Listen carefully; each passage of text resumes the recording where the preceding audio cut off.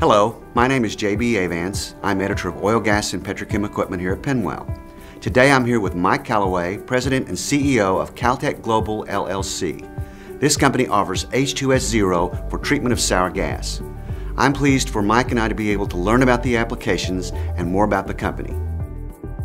Mike, tell us who Caltech Global, LLC is and its mission. Well, first of all, thank you, JB, for having me here today.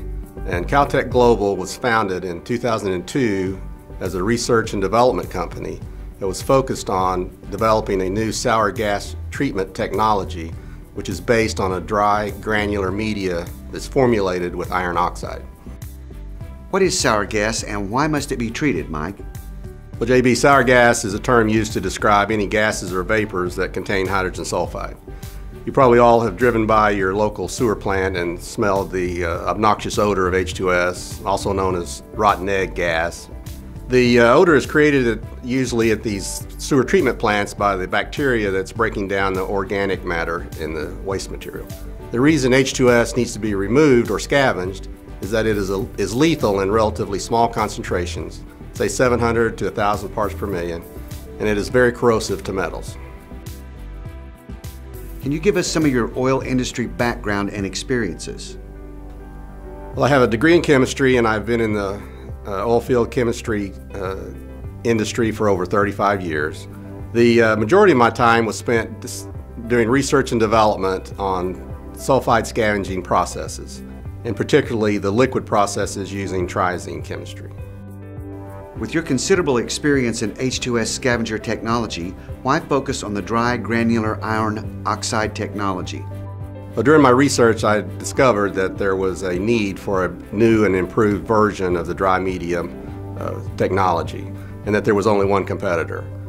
So I figured if I could improve on the technology 10 to 30%, Caltech Global would be very successful. And with our new H2s Zero technology, we are 300 to 500% more effective than our competitor.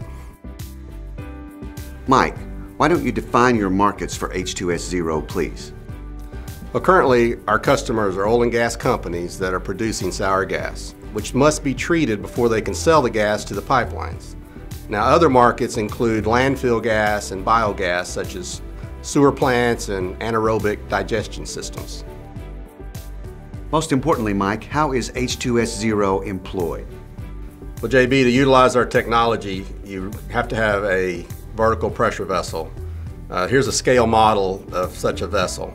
So it has a fill port in the top, it has a gas inlet near the top.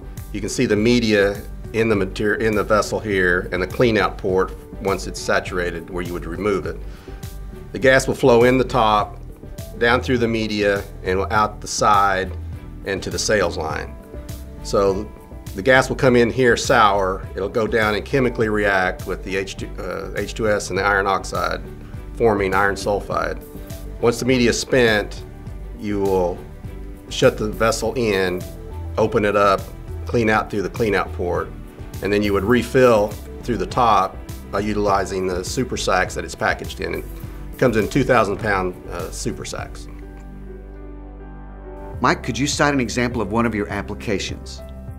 Well, one of our customers was using their competitive product and they were consistently getting a runtime of 45 days. They decided to put our H2s Zero material in the same vessel under the same conditions, and we lasted 252 days, which is over 5 times as long. H2s Zero also is less dense than the competitive materials, so it takes less material to fill the same size vessel. And so you have less material to purchase and less material to dispose of. Mike, thanks for your time and the valuable sour gas treatment information today.